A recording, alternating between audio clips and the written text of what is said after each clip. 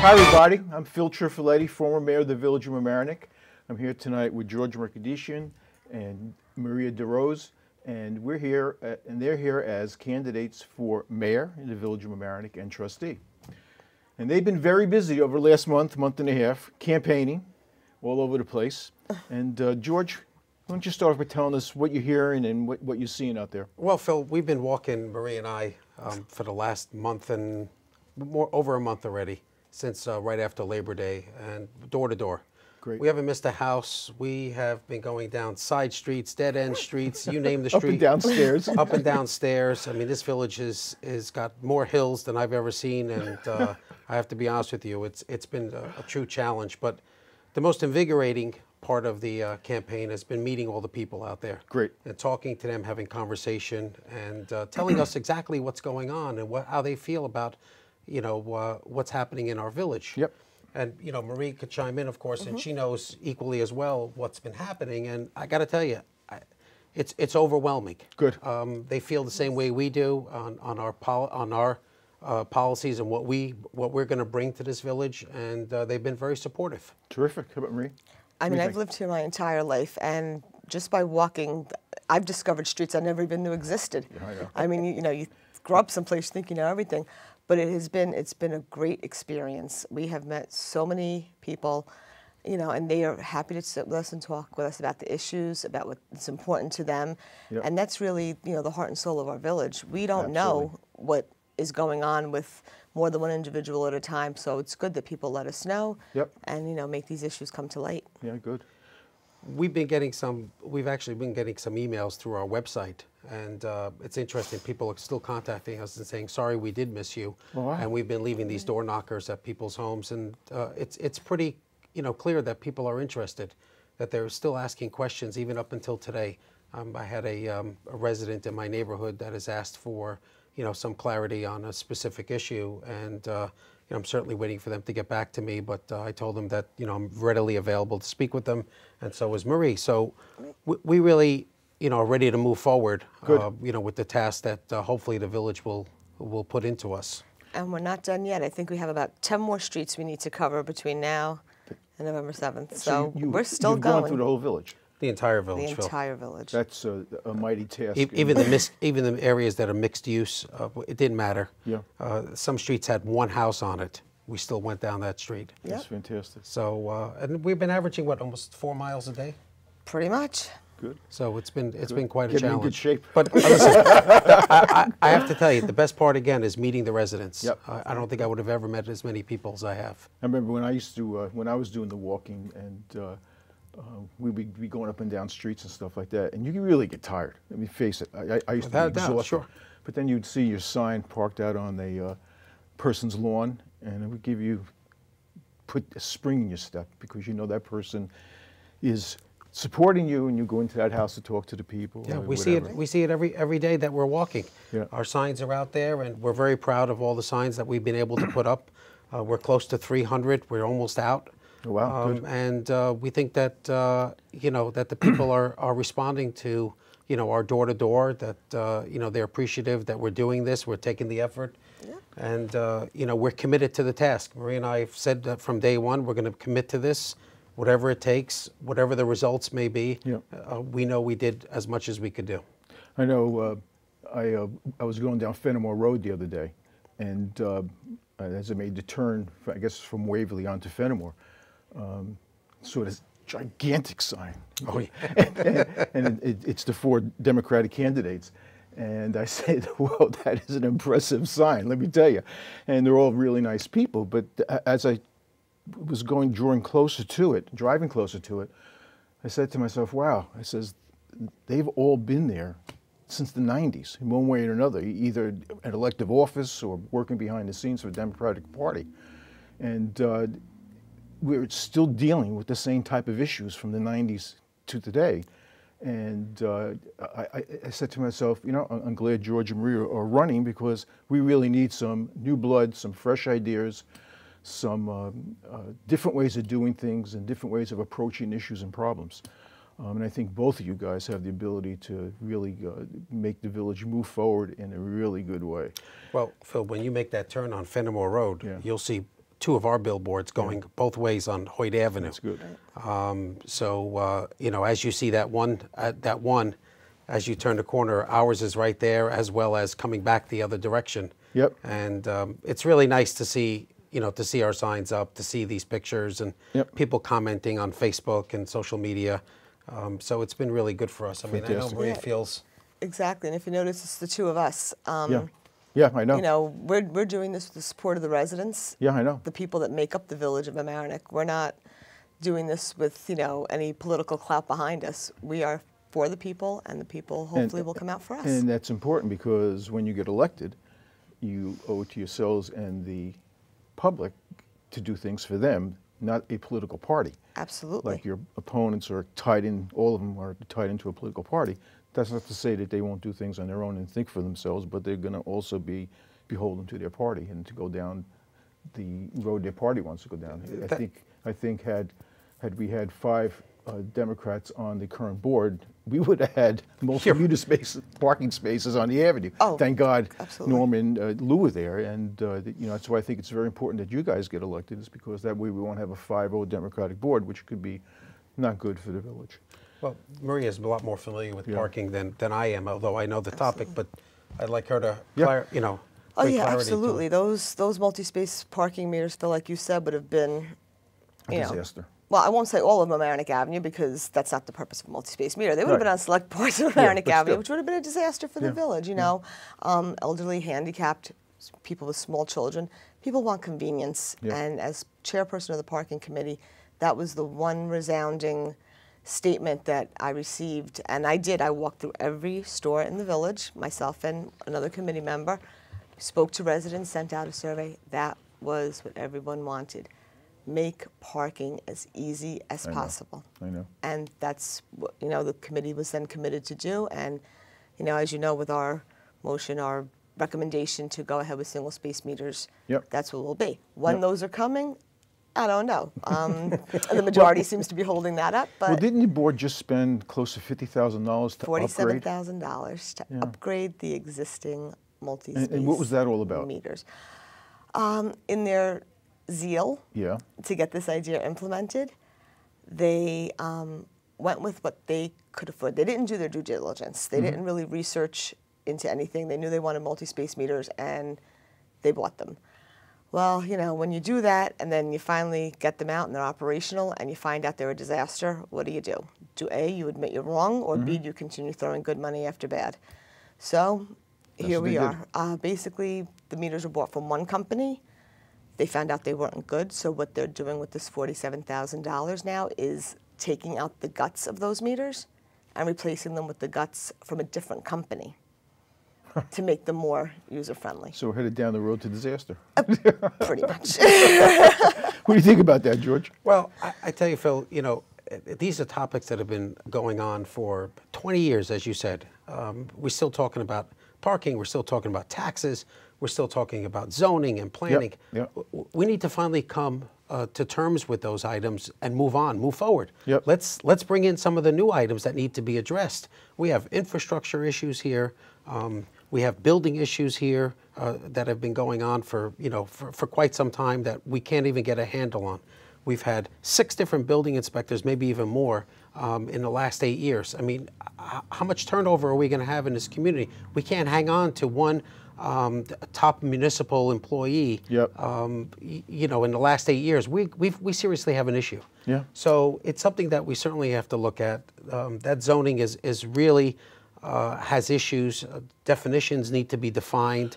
Well, you were part of the zoning board at one point in time. I was on a board for 10 years. Right, and you also have a background in building and engineering and stuff like that. You know, you build out space, right? Correct.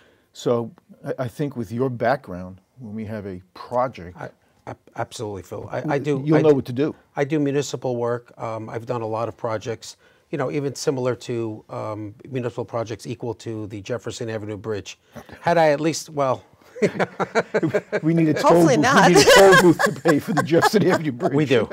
Unfortunately, we do, and that's pretty sad because, you know, we have people in this village that are capable of doing just that. helping out and assisting at no charge. Yep. They're welcome. They want to help out this village. They want to Absolutely. do the right thing. And sometimes they're held back and they don't have that opportunity. I think that Maria and I will bring a whole different, fresh perspective to the board by saying, let's get more people involved. We have the knowledge of people in this community. Let's utilize our volunteers. Our volunteers have been and always have been the best component of this village, which makes this village so diverse. Yep. It's given us great, great things over the years. Yep. Our volunteers, our fire department, our police department, which is terrific. Not so much to be volunteers, Used to be auxiliary. But there was an auxiliary at one time, and for that matter, our TPW workers. Let's get the people to do what they need to do, and let's, as government officials, stay out of that business. We can make the day-to-day decisions or help, approve projects and so on. But there are people who are more qualified than village officials to take it into their own hands. Well, I think without the volunteers, the village doesn't work. You've does got to not. have the volunteers. Both you guys have volunteered on many committees. Exactly. And you've contributed mightily to the village moving forward. That's why I think you're going to make great candidates, and you are great candidates. You're going to make a great mayor and trustee. Phil, we look at it as, Maria and I look at it as, everybody becomes our family at the end of this election. When we're elected, it's not who just supported us, it's everybody. The village becomes one for us, and we will look at everybody equally, not because we're one party or another. As Maria said, we've done this all by ourselves. Yeah. We are pretty much the Lone Rangers, in this campaign, and we've done our own fundraising. We've put up our own website. We have You've our done own great. email addresses. With just a couple of helping hands who are not even party related, are willing because they believe in us. Yeah. And we're proud of that. And no matter what happens, I think Maria and I could walk away and say, you know what, we've done as best as we could. Exactly. So this election's between you and the village residents. You don't owe anything to anybody. You're going to be working for them. And exactly. We're not working beholden to together anybody. with them. That's Exactly. great. Hey, let's talk about a couple things that are pretty important in the village. And one is the zoning and the fact that we have a lot of building going on in the village. A lot of big, beautiful buildings are going up, but we really got to be careful. So, yeah, absolutely. Want to say something about that? I mean, for so long, it seems that our village government has been reactive instead of proactive. Yeah. We're not looking far enough into the future. And sometimes to look into the future, you have to look into the past. What is it that makes Mamaroneck so great? What is it that makes Mamaroneck so unique? Why do people want to live in our village? Well, because if you look at Mamaroneck, Mamaroneck is basically 6.7 square miles, 3.2 of which is land. Inside those 3.2 miles, and Phil, you would know this because you've been here just a little bit longer than me. A little bit. What did we have? We had industry. We had mom and pop stores. Yep. We had starter homes. We had apartments. We had luxury homes. Absolutely. We had a movie theater. We had shopping, grocery stores. There was nothing you needed to go outside of the village for. Right. And now look at it. Yeah, I know. It's changed, and change is good, but you have to keep it within the character of the village. Yeah, absolutely. And we're losing our diversity. We're losing who we are. We're losing what made Mamaroneck the place people wanted to be. Yeah. People wanted to live in Mamaroneck. This way they could have all of that. They could have parks for their kids. They could have water, sports down at the harbor.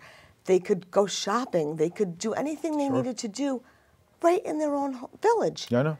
And bonus, 45 minutes later, you're on a train. You're in, you're in the heart of Manhattan, right from here. Yeah. Now we're turning into a community that basically all we're going to have going for us in the future is we'll be 45 minutes out of Manhattan. Yeah, because it'll be and filled we'll with... be a mini Manhattan. Yeah, and that's not what people come here for. That's not what people want. I know. George, what do you think? Well, Phil, our infrastructure is key component to all this. Our infrastructure, our overbuilding, we keep building and building, but we've forgotten about our infrastructure. You can't do one without the other. They go hand in hand.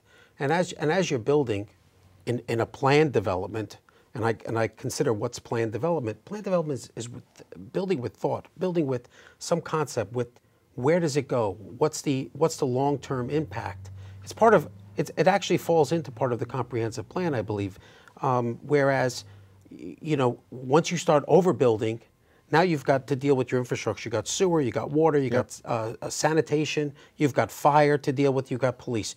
You've got all the accessories that go with that, and nobody's taking that into consideration to say that we're going to bring in a tax base. Well, in fairness, Phil, apartment buildings or larger buildings don't bring in the tax base that the average homeowner pays on an annual basis. That's right. So the amount of what you would pay out or have to pay out for sanitation, police department, additional police, fire, and so on, is going to be really detrimental to this community. And who's going to end up paying it? Ultimately, it'll be the individual homeowner. You know, for me to get from Harbor Heights sometimes down to the Post Road, it could take me 15 minutes to do that drive. Traffic People stuff. in Washingtonville to try to get out of their driveways to try to get through those streets, it could take them 15 minutes. There's 90 units going up just there alone on Waverly Avenue. Which I don't understand. Our schools are busting at the seams in Mamaroneck Avenue. Where are all these people going to go? We talk about diversity. That's great. I love the diversity. That's why I moved here. Yeah, that's right. And I've been here for 34 years, still in the same home. So at the end of the day, when people start talking about what are we going to do with traffic, how are we going to mitigate it, you know what? There's got to be some form of a solution, but slowing down maybe our development to a point where we could figure it out and not just keep building and have to deal with it later on. And one of the things that scares me a little bit is the fact that, you know, they put together a really nice plan for the industrial area. A lot of what they want to do Maker zone. makes a lot of sense. Makes a lot of sense. But what's going to happen to the people in Revere, and what's going to happen to people down in Washingtonville on Center, Madison, you know, those streets? How are they going to get to their homes? That's my neighborhood. Yeah, I grew up on Grand so, Street. You know, what's going to happen there? I mean, I grew up on Grand Street. I lived there for the first 10 years of my life, and I mean, the reason we moved is because, you know, we didn't have enough parking. Yeah. And that was 40 years ago. Yeah, I know. Now, you can't park a fly between two cars in Washingtonville, and the traffic is just it's awful. You know, the one-way streets. There's only basically Waverly that goes through, or Center that goes through, right onto Mamaroneck Avenue. Yeah. Correct. It's one street. It's Waverly. It goes all the way through. It goes all the way through. And How they're many going to cars? add, what, 90 units to that 90 area? units to that alone. Yeah. The maker zone, I think, is a great concept. Yeah, Absolutely. I do too. I think I think it's great. I think it'll draw a lot of attention to the village, artisanal shops, maybe a little bit of residential above it, similar to New York City style. I think it'll draw, but that's only a concept. At the end of the day, we have to figure out what to do with the traffic. That's the next component of this. So before that moves any further, we need to talk about traffic. And there are many ways to mitigate that, in our opinion, and Maria and I talked about that. So what you're saying is we need to protect the residents in Washingtonville, Absolutely. Without doubt. Revere, Absolutely. and along Halsted. It's Palmer, rather. That's really important that those, because they're going to be the feeder and the catchers of all the traffic that go in and out of that zone. Right. Absolutely. You need to have a balance. You can't fix one thing by breaking another. Absolutely. It just doesn't work that way. And you know, it's great. Mamaroneck is really popular. A lot of people want to come here and build. I think that's fantastic. But I think we really need to take a deep breath, and like you say, George and Maria, you got to start looking at our zoning laws and do what's right now for the There are so many residents. definitions, Phil, in our zoning that are still blurry. Yep, I know. And they've just started working on that now, where they're starting to redefine some of the language, which is great. It should have happened 8 years ago, 10 years ago, I know. 15 years. And it was discussed by other building departments, building department heads, but nothing ever came. Nothing ever came of it. So now it's really time to move that forward, because this village is going to be so overbuilt. Yep. We're either going to start tearing down people's homes and building, newer homes, or we're going to start horseshoeing, I know. homes within. So I think we really have to take a hard look at it. I don't want it to take me half hour to get to the Post Road from the Harbor Heights, but Absolutely with the not. direction that we're going, that's going to It'll happen. take 45 minutes if we start building I know, all this. I know. Exactly. We already got a 10-minute warning here, so I want to just move on to a couple of things. Taxes and way to control expenses. That's really important in our village. All of us are getting tax increases every year, we need to do something to try and slow it down, or to somehow get more income coming in here and not making it so that we can't walk the streets and travel through, drive our cars because of congestion. So George, what kind of ideas do you have here? Well, you know, Marie and I have looked at the budget for a full year, and we've been, it's pretty mind-boggling. I know. You really have to sit and get into it to really understand what's happening. And you've been through that process, so you know it only too well. But yeah, exactly. So, you know, at the end of the day, what could we do? Well, the school tax is a fixed number, for starters. And so are salaries and pensions and so on. They're also fixed. But there are other ways we could streamline. For example, the village, in controlling their spending, has not consolidated their buying potential. What does that mean? What does it mean is that every department is buying from a different store or different lot. We can consolidate it. Using an example, small example, is copy paper. Yeah. Let's buy from one vendor. Let's say we're going to buy, you know, 5,000 reams a year, or whatever that number may be. Let's get a number. Let's get a purchase order for it, and that's what we'll buy. That will also stop residents from coming forward to board meetings saying, "Hey, did we do proper procurement, or did we do proper, you know, buying ability?" So now at this point, now we have competitive buying because we're going out to bid for items. So that's one way we could shrink that down. We could look at cell phone bills, cable bills, everything, consolidating. Right. I know you have a pet peeve at this. You really want to get into it. I really want to get into the bills. I really do. Nothing bothers me more when anybody gets up and, you know, poses a question, and you've got, you know, 6 or 7 people on a day just looking at you like, Yeah, I know. I know. like, you know, you're going through your heads like, why are you even asking? Right. Answer the questions. They're there. The answers are there. The numbers are there in black and white. When I'm elected, I'm going to make it my priority to sit down once a week with the village manager and with Augie and the treasurer, and sit down and go through the bills. This way, if a question does come up, residents can be answered, and they'll know, and where your tax dollars are going. It's not my personal money. It's not. It's everybody's money. It's our tax dollars, and you have a right to know exactly where it's going and why. Well, a commitment like that to go through the bills on a weekly or monthly basis, every one of them, not just flipping through. That'll take time, but you'll get a lot of benefit from it. Absolutely. I know myself. I would love to see the clerk treasurer each board meeting take the top 10 bills that he has and discuss them prior to the board voting on the audit. Exactly. And then you could take other questions, but that's right where you are with trying to look at everything and make sure it all makes sense. I mean, we all do it at home. You know, we go through our bills and we see, is this a valid charge? Is this an invalid? Did I actually do this? And then pay them. We talk about how we could earn more income into this village. You know, our Harbor Island is underutilized right now. Absolutely. You know, look at this. Look at Sport Time. We've got Sport Time in there. It's the jewel of Mamaroneck going forward. It's really the biggest piece. It brings in quite a bit of income. Yes, it does. You know, initially I think it's close to between $200,000 and $300,000 right now currently that it brings in, and the village has been looking at options with Sport Time and potentially with other vendors. They're talking about actually bringing multi-sport courts. Great. Which will, and they've just done one actually in Eastchester. Sport Time has just done one there. They're overwhelmed with it. And I think that the village has the ability to do that as well. I think there's a proposal, or there was discussion, and nothing has come out yet, but to be put behind the treatment plant. But there's quite a bit of you know, challenge still left in that. And I think the village will ultimately end up going out for RFP. Good. But we'll see where that goes. We have a spray ground that hasn't been expanded, you know, since it was initiated. You know, the spray ground's been there since 2001, or it was initiated in 2001 by Carlo Recca. Yeah, Carlo, I know. So Carlo. I know. Exactly. So Carlo initiated that. You know, he actually wrote the first memo to former Mayor Debbie Chapin and put that in front of her to initiate the concept and what it was all about. And he did all the background research and everything. He was great at it, right? And then, sure enough, you know, the village took it and ran with it, and you know, it's done great. We have to do more projects like that. Exactly. That's what it boils down but to. we need more people like Carlo. Exactly. Let me take 2 seconds. We probably have the 3 minutes left. We didn't get to talk about the flooding issue, and where are you guys on the flooding issue? Short words. Short words.